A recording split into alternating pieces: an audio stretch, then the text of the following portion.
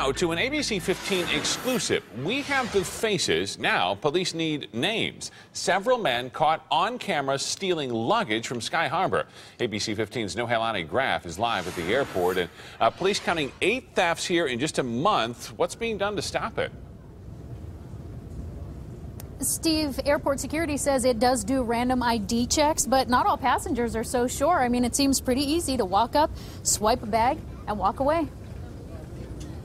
Kind of sketchy that you'd be going into an airport and like getting someone else's bags. Sketchy? Yes, and that's exactly what these 4 men are believed to be doing.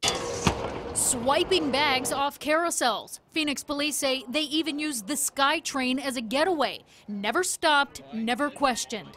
They have cameras here where they're watching people do it, and they are catching some of them that way. That's the thing to remember. Cameras are always watching. More were added the last time there was a real problem, when the ABC 15 investigators uncovered luggage thefts 4 years ago. And security says it does do random ID checks. Whitney Labrum just learned that. They just said that they were doing random checks and then asked for my ID to make sure that it was actually my luggage. But other travelers we talked to think baggage claim is one of the most crowded and most vulnerable spots in the airport. They have an easy exit now that we have, mass transit right up to the airport. I can see how it would happen.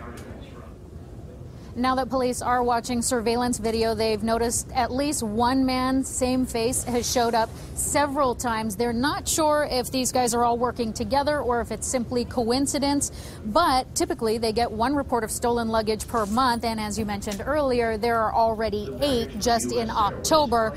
We do have those photos posted on our website and also our ABC 15 mobile app, so if you want to go take another look at them, and be sure to call police if you recognize any of them. Back to you. The photos are pretty clear, too. I mean, you'd think somebody would recognize who these guys are. Thank you, Noelani.